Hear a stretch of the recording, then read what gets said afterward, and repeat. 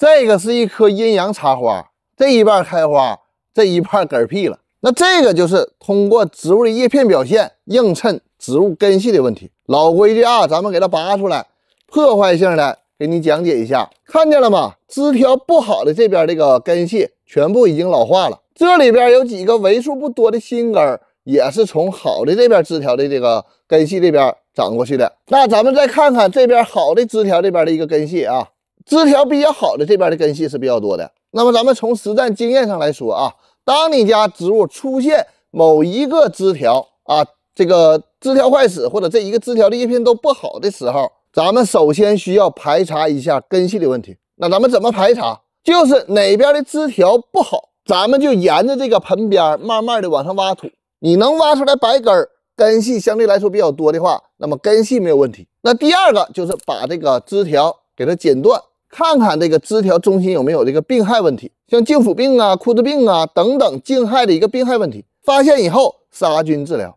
咱们最后再去检查植物叶片上的问题和缺肥的一个问题所在。那么这个就是植物出现问题以后咱们去检查的一个逻辑。检查好以后，针对性的去解决，减少出错的概率。你别忘了点赞关注啊！